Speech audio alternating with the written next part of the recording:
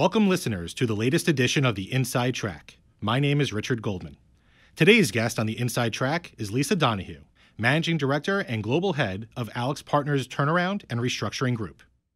Lisa has been a restructuring professional for more than 20 years, guiding underperforming companies through complex negotiations and operational restructurings. During that time, Lisa has occupied numerous C-level posts for various high-level reorganizations, including serving as Chief Executive Officer for New World Pasta, Chief Financial Officer for Calpine, Exide, Umbro, and Atlantic Power, and Chief Restructuring Officer for SEM Group, Exide, and the Puerto Rico Electric Power Authority. Currently, Lisa is serving as the Chief Transition and Development Officer for Westinghouse Electric Co. Lisa is a member of the International Women's Insolvency and Restructuring Confederation and the Council on Foreign Relations, a Fellow of the American College of Bankruptcy, and a Senior Advisory Member for Her Justice. In 2007, Lisa was named the IWIRC's Woman of the Year. In 2008, she received the TMA's Mega Company Turnaround of the Year award for Calpine. In 2012, Lisa received the AJC Financial Services Division National Human Relations Award. In 2015, she was awarded the Her Justice Humanitarian Award. And in 2016, Lisa was an honoree for Tina's Wish, the Honorable Tina Brosman Foundation for Ovarian Cancer Research. It is an honor and a pleasure to welcome Lisa to the Inside Track. Thank you. It's a pleasure to be here. So Lisa, before we sort of dive into your career, your educational background, and all things that kind of have brought you to the place where you are today at AlixPartners, I just want to take a general picture of some views that you have on today's distressed practice. So in your opinion, what's the most challenging aspect of being a restructuring advisor? Wow. I think it varies from situation to situation. I think when you get into something that's crisis, the challenging part is trying to add some process and take a little bit of the chaos out of what's going on. And that's hard for people that have never gone through it before. So when you're kind of parachuted into these situations and you've got a management team that's very, very good in managing regular way, but there's a crisis, it's hard to get them to move and do things that might seem intuitively not right for them. Right. That's one of the bigger challenges, I think, in a crisis situation. And the other thing is if you're in a situation and you're an advisor, you have to compel people. You have to persuade people to, again, move in a direction that intuitively they may not want to go. What is the most significant way in which your practice as a restructuring advisor has changed over the course of your career? When I think about the practice of the turnaround group at AlixPartners, I would say that there's a couple of ways that it's evolved. Number one, we've expanded significantly internationally. Number two, we've tripled in size, more than tripled in size. When I joined the practice back in 1998, it was 40 people, and we were in Detroit, Chicago, and New York. Now we are across the world. And we've got 300 people globally, and we're doing some of the most fascinating, complex, complicated restructurings around the world. So I think the growth is probably the biggest change over time. I know that you've had the opportunity to provide testimony to Congress. What was that experience like? Scary, kind of. It's intimidating. Yeah. It's intimidating. It's very formal, and I actually had to do it a couple of times. I did it for the U.S. Congress, but during my time in Puerto Rico, I did it for the Puerto Rican Senate, the Puerto Rican House, as well as various energy commissions. It's it's different. It's very formal, and I think when you first go in, at least for me, it was a little intimidating. And they have a clock, and you're only allowed to talk for 5 minutes, and that's tough. So you find yourself reading your statement and making sure that you're under this 5-minute time because you're not exactly sure if they're going to kind of pull you off or stop you. And then once it got to, the questions and answers, it became a bit more comfortable. Right. Is it tougher being a witness in a bankruptcy case, providing expert testimony, or providing testimony to Congress? I think it's tougher being a witness in a contentious bankruptcy case. Why is that? Well, Because they're very prepared with their questions. They're typically advocating a position in a bankruptcy case. There doesn't seem to be a limit of time when they can ask you questions. And conversely, on the congressional testimony with the questions, what my experience was they were really trying to get to the truth. They didn't enter the proceeding with a bias one way or another. Whereas when you're testifying in a bankruptcy case, if the other side professional comes up to ask you questions, you have a pretty good idea where it's going to go. Right. Okay. Speaking about the bankruptcy system and the U.S. restructuring system, in your opinion, what's the greatest strength of the U.S. restructuring system? I think it's transparency. It's clarity. I think the process is a good process. I think when people enter into it, they have a pretty good idea of where they want it to be and where it's going to come out. The absolute priority is something that gives investors clarity. Mm-hmm. And, it's a consensual process, and I think that it gears itself toward the right solution. Let's take the flip side of that question. What's the greatest weakness of the U.S. bankruptcy in court restructuring system? I think sometimes there's a situation where parties tend to take the approach of the strategic litigation to get what they want. And I think in some instances it drags on a bit longer than it should, and I don't think that that's productive. Mm-hmm. That's probably the only thing I can think of at the moment. All right, that's fair. Let's sort of take a couple of years back down memory lane and learn a little more about you, I guess, personally and professionally and your education background. Where'd you grow up? I grew up in a town outside of Boston, Massachusetts called Medford. Where'd you go to college? I went to Florida State University. How'd you choose, being someone who grew up in Boston or growing up outside of Boston, end up going to Florida State University? It's funny, considering the Boston area has something like 55 colleges and universities within the region. I think the way that I think about it is I'm one of 7 children. Okay. I shared a bedroom with 4 sisters. Yeah. And when I was thinking about where I wanted to go to school, I knew I wanted to get out of the region. I knew I wanted independence. I wanted a football school. I wanted a big university experience. And I needed a university that I could afford. Right. Because I was, paying for it through student loans and working. So Florida State was one of the ones that popped up. The weather coming from the Northeast was Very definitely a good feature. And, I thought I wanted to go into business, and they had a pretty good business school. So, as a 17-year-old, I thought about a lot of those things, and I think a lot of it was about independence for me. Right. Any secondary degrees? No. So not many people perhaps know this. I didn't know this until doing more background, but you did not start off your career as a restructuring advisor. You entered the workforce as a lender. You worked at Boston Financial and Equity Corp, which I guess you'll tell me whether that meant you moved back to Boston or if that was elsewhere. But, tell us why you went into sort of the field as a lender and why working for Boston Financial and what that experience generally was like. It's funny. I came back from school and moved back to the Boston area. And I did work at Boston Financial and Equity, and they are a third-party finance company, so it's not a traditional bank. And the types of loans that BF&EC did, it was asset-based lending, it was early-stage loans with warrant kickers, and it was high-risk lending. So as you would expect with high-risk lending, occasionally it doesn't work out. Right. And I ended up needing a restructuring advisor. And at the time, I didn't even know that a restructuring advisor type of career existed. But I knew that as a lender with a defaulted loan and a potential fraud, and we didn't have clear visibility into what was going on, I needed help. And discovered through asking contacts in Boston that people actually did this for a living. Right. And I got connected with a firm called the Recovery Group out of Boston.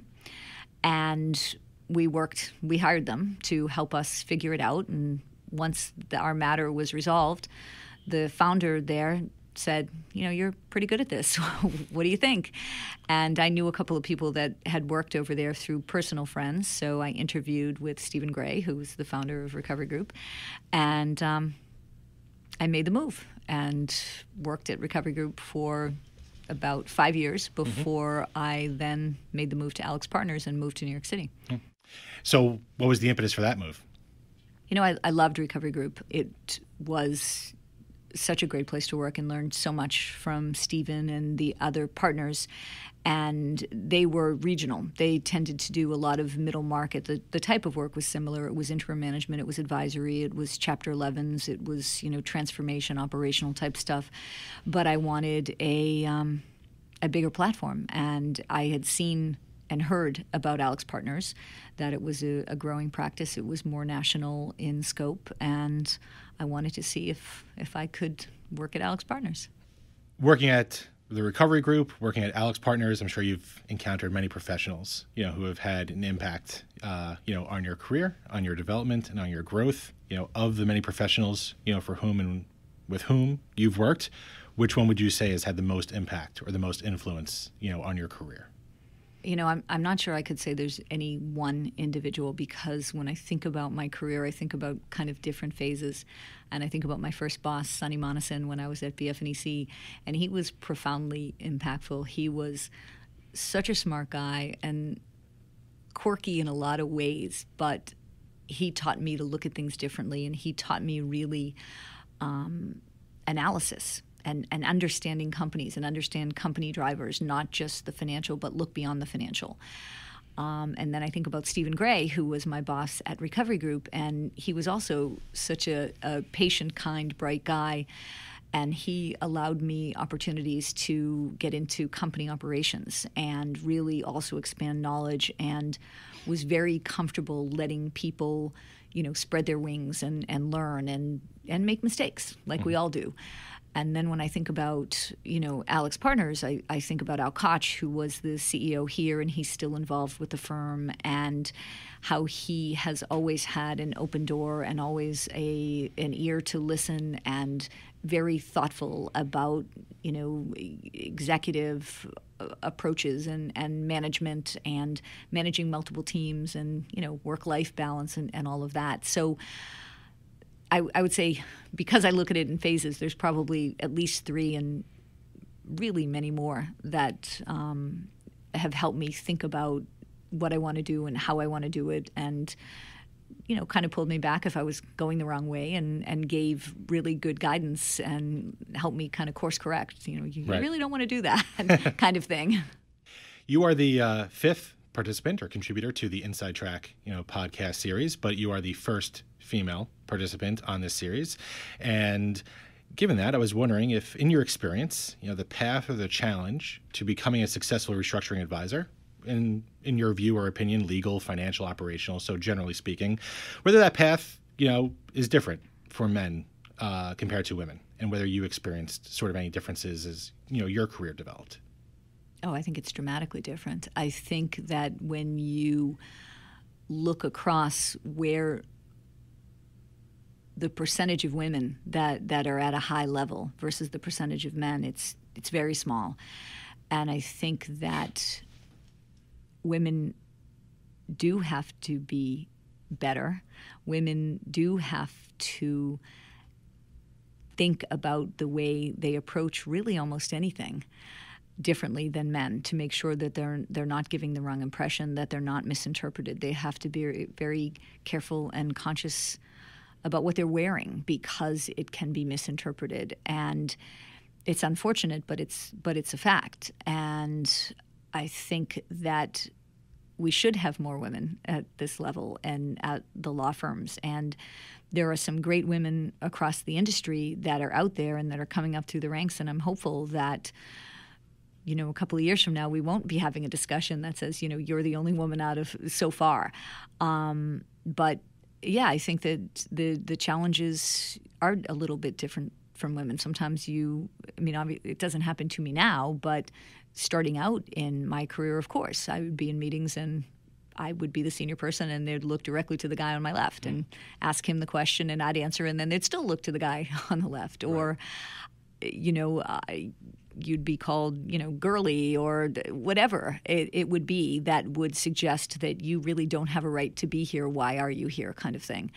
And I'm hopeful that it's getting better, and I do think that it's getting better, but I don't think we can underestimate that it is different for women than it is for men, of course. Right. Are there any sort of specific things that you can think of, or at least what you've witnessed here, at AlixPartners, that could help to resolve, the gender parity issue that you're describing, and the challenge, the sort of additional challenges, or the unwanted challenges that might exist for women compared to men? I think when I think about it, AlixPartners, I think that actually, from a restructuring perspective, we have the most women in senior leadership. We've got 7 women partners, which is huge compared to any of the other practices.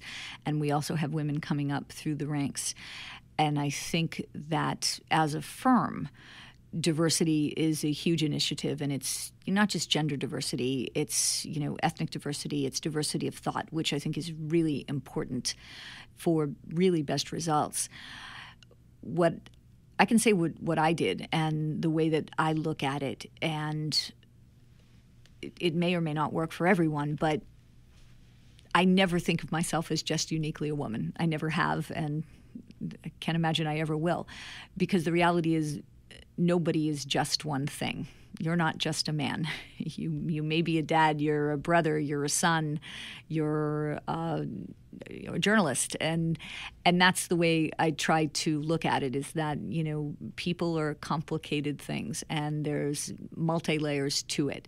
And what I try to do is, just as I don't want to be categorized as simply a woman, I don't want anyone else to be categorized as simply a man or simply something else.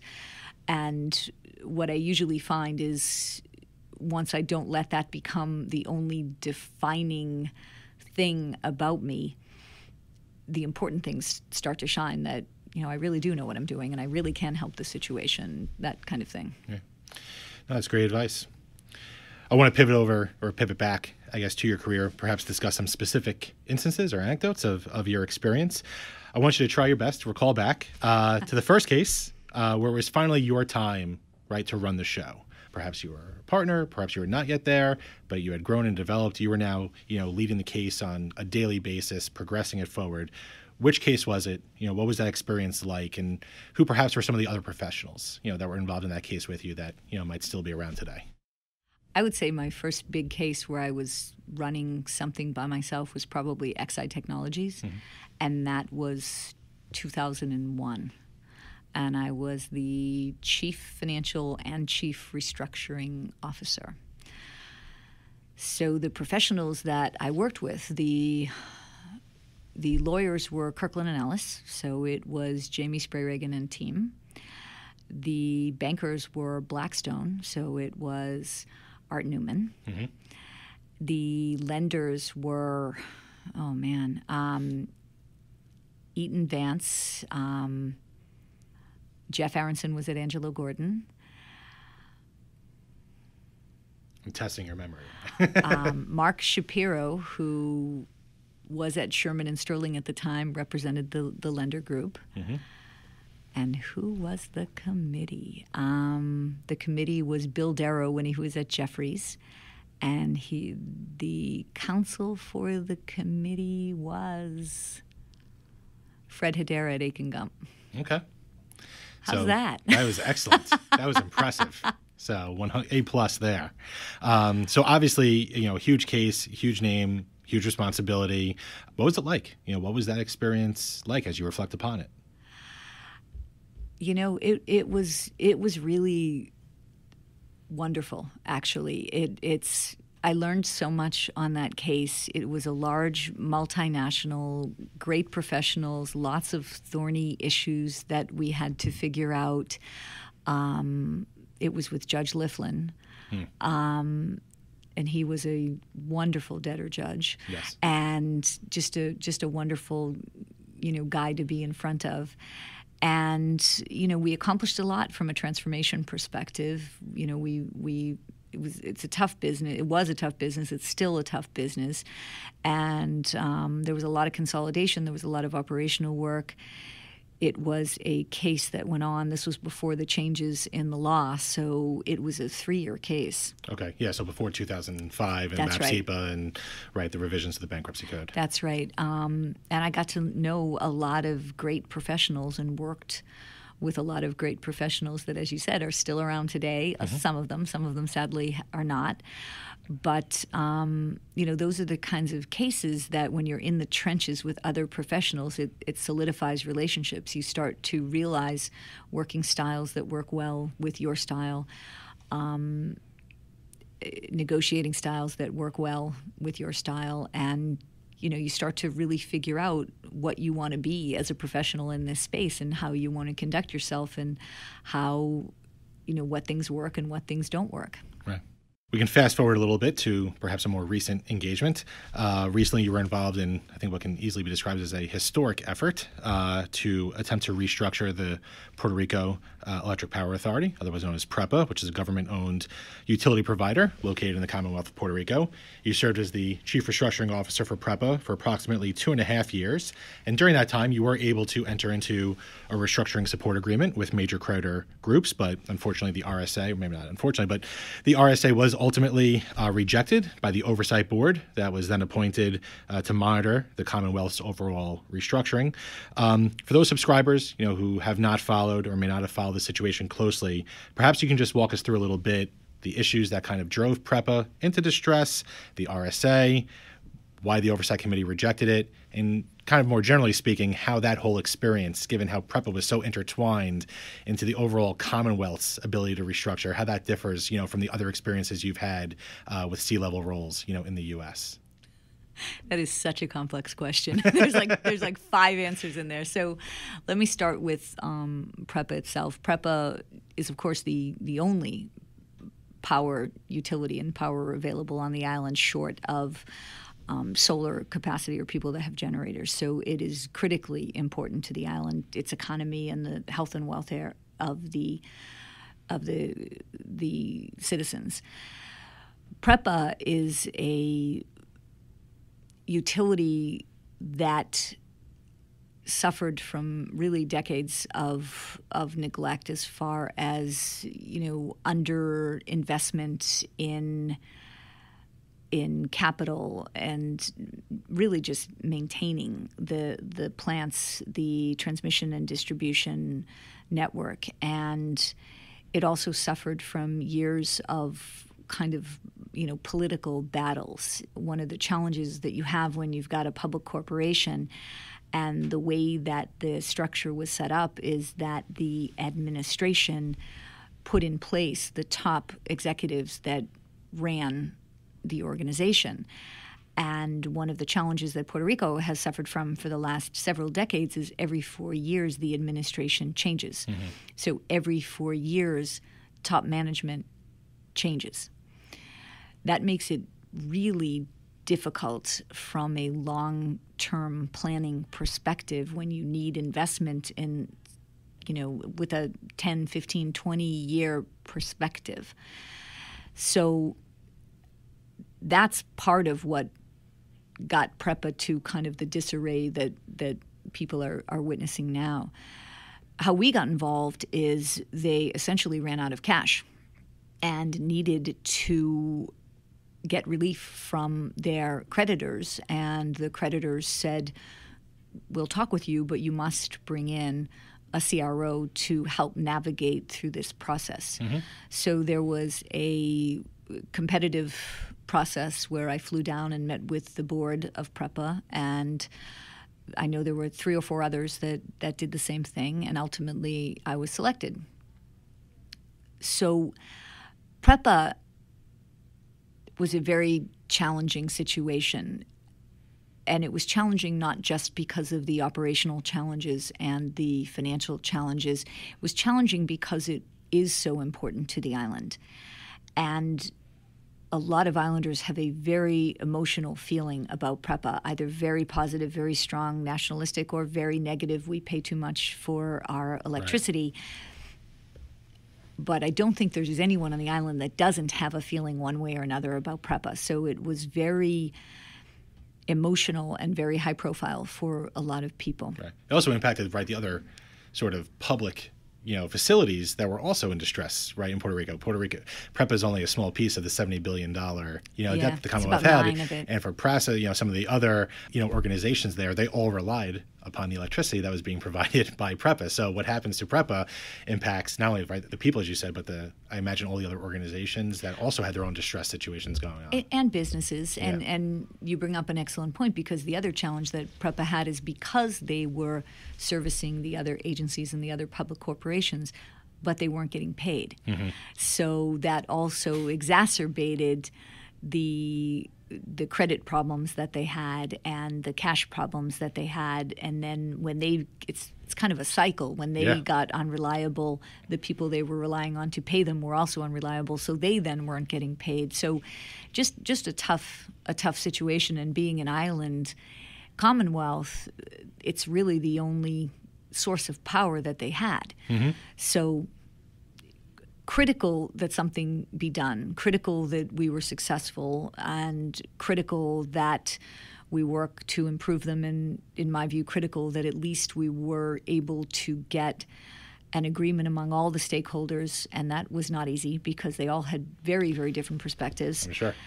And at least demonstrate that a deal could be had. Right. May not have been the perfect deal, mm-hmm. and with the benefit of a year and a half looking back and knowing what happened with the hurricane, it wasn't the perfect deal, but it was a consensual deal that could have provided a bit of a framework on how to move forward. In your opinion or thoughts, how can PREPA move forward? Obviously, it's filed for, restructuring under, I believe, Title III of PROMESA, which was the new law that was enacted, given all the issues that Puerto Rico had of whether or not it could file under the U.S. bankruptcy code for insolvency relief, which went up to the Supreme Court. So how could you see, PREPA ultimately reorganizing and coming out of this? Well, I think it's critical, and I've always thought it was critical, and our plan depended on this as well, that investment, and that they upgrade the system. And it's not just renewables, it's really baseload that's required as well, and it's a grid transformation, and it's the transmission and distribution as well. So in order for PREPA to exit and be sustainable, it does require investment. I think everybody agrees. The question is, does it come in a public-private partnership? Is it fully privatized? Is it some sort of investment? But that is positively critical, that PREPA is allowed to upgrade. The average age of those units are 45 years old, something like that. Right. So that's got to be a key element of whatever is resolved as far as the debt and the obligations, is making sure that there is capital investment and liquidity available in whatever form from an ownership structure they figure out. That is key in my view. Let's switch gears a little bit. We'll stay within sort of the power grid, but move over from electrical to nuclear. Currently, you are involved in restructuring Westinghouse. It's one of the largest and highest profile turnarounds, that we've seen in the last couple of years. Explain for us your role and perhaps, what differentiates your experience at Westinghouse and this restructuring from some other restructurings that you've done. Westinghouse, I am the Chief Transformation and Development Officer, and the reason why the CEO chose that title is he wanted us to not focus just on cost-cutting, but also strategy and top-line growth. But it was funny, in my first day testimony in front of the judge, he's looking at my title, and he's like, explain what that is. And I started to say it, and he stopped me, and he goes, is it a CRO? And I'm like, yeah. so it's a CRO plus a little more. Right. And so the role has been great. The management team there has been really great to work with. Jose Gutierrez, who's the CEO, knew immediately, in order for the transformation that we were working on to be successful, that it was important that I be part of his WEC staff team, and that we work together as well with his other direct reports on putting together an integrated plan that was long dated, that was strategic in nature, but also we took the opportunity to transform the business and try to modernize it and, the technologies, the processes, the culture, and focus on savings, focus on initiatives, focus on helping them think about things in a lot of different ways. So we put together a plan, and Westinghouse was a very fast bankruptcy. It was within 12 months. We became effective. The piece that's lagging now is the regulatory requirements. So during that time, we took out annualized savings of over $200 million. We right-sized the organization. We recruited in, new talent, worked with the team on organizational structure, and also sold the business. And Brookfield was the ultimate buyer, got it through confirmation, negotiated with Toshiba, got them taken care of, negotiated with the two owners of the construction plants, one in South Carolina, one in Georgia, and the disposition of what's happening there, and dealt with the various regulatory bodies, and also ring-fenced and protected the EMEA operations that didn't go into bankruptcy. So Westinghouse, in my view, and I'm so proud of the team and the work with the other professionals, Weil Gotschel, PJT, Skadden, our board. It was a really good example of everybody, working together and thinking strategically and moving fast through a situation, and it's a great result. A lot of our, panelists have given us sort of their thoughts on the current credit cycle. They've given us thoughts on perhaps the potential impact of the recent tax law. Any thoughts you care, or anything you care to share on your outlook of, where we are in the current credit cycle, future, recession possibilities, and anything that's kind of on the horizon, for companies who might be in distress now? We're seeing a lot of activity out there. I wouldn't say they're necessarily bankruptcies, but what we are seeing is underperforming in certain sectors, and we're seeing situations where there's kind of technological dislocation, and it's causing winners and losers. So we're seeing a lot of opportunity there. The other thing that I'm finding interesting this time, number one, everyone knows that interest rates are going up. It's a question of how much and when. There is a little bit of tightening at the Fed level. So the positive trend that I'm seeing is forward-thinking management teams reaching out earlier, not because they're in crisis. They may not even yet be underperforming. They may not be underperforming, but what they are seeing is looming maturities and want to try to get ahead of too much leverage and a possibility that in 2019 they may have a hard time refinancing. So we've got several clients like that, which I applaud those management teams. They're thinking so far ahead. And it's great because they're dealing with their leverage, and they're dealing with it in, a very positive operational way, and saying, help us deal with this, help us, cut costs, help us be more efficient because we've got this looming maturity in 2019. So I'd say that's a little different this time around. We're still seeing lots of opportunities in retail. We're seeing opportunities in shipping, transportation, healthcare, energy. Right. Final question for the podcast today. It's the same question that I ask of all of our panelists on the Inside Track. What is the key piece of advice that you would like to offer to young practitioners in the distressed restructuring space? Don't be afraid to ask questions. Sometimes I feel that some of our young, entry-level folks are intimidated by some of the more senior MDs or the senior professionals. There is no stupid question. We all started there. We all went through not having the answers. And in fact, even now, often we don't have the answers. We have to think about it or figure it out. So I would say make sure you ask questions and don't be afraid to speak up. And good luck. It's a great career and it's a lot of fun. Well, that is all the time that we have for the podcast today. I'd like to again thank Lisa for joining us on this journey down memory lane. Thank you. I hope that you enjoyed it. I know that our subscribers will enjoy it. And until next time.